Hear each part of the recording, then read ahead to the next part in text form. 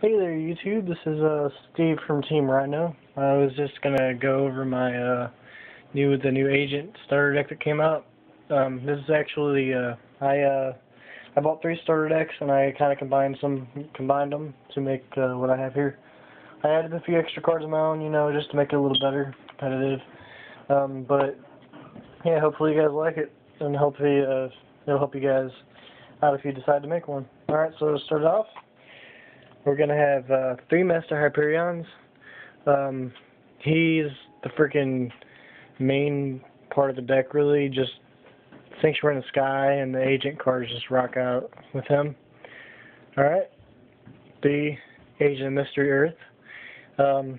She searches for any Agent monster or Master Hyperion of Sanctuaries on the field, plus it's a tuner, which isn't bad.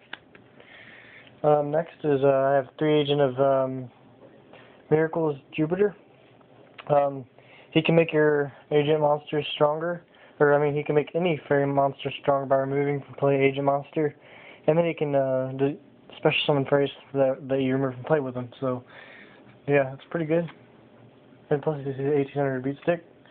I have 1 Agent of Force Mars, just because one more extra target, and the other ones just didn't seem very good.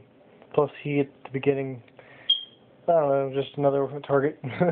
Plus it opens up synchros, because like most of these in here are level 4s that are not tuners. And yeah. 3 is already as heaven. You want to get the Sanctuary in the Sky in your hand as fast as possible. Plus if you have Sanctuary out, you can summon these guys in their 2100. Level 4, fairies. 3 Nova Summoners. These guys just keep you good. Like, opponent attacks one, special summon another Nova Summoner, defense or attack modes, same one. And then you can use those guys to get out right here. Can't Force the Fool, which is good. A Dimension Alchemist, which is pretty good. And you can also get Agent of Agent of Force Mars or Earth. Alright, well you can also get Honest out also, but it's not really a good target unless your opponent's not going to attack anymore.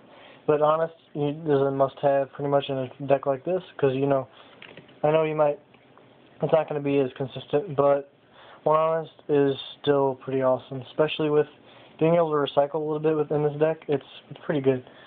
Alright, and then we have 1 Agent of Harvest of Angel Wisdom. He's just good for when this card's destroyed by battle and sent to the grave, you got a counter trap from your grave or to your hand. He's really good with Divine Punishment or any of the song cards or anything. You have 1 Herald of Orange Light just to negate effect monsters effects my opponent has. And then last monster is Splendid Venus, just for your opponent can not negate your effects of spell and traps. Plus it makes your opponent's monsters as 500. Really good.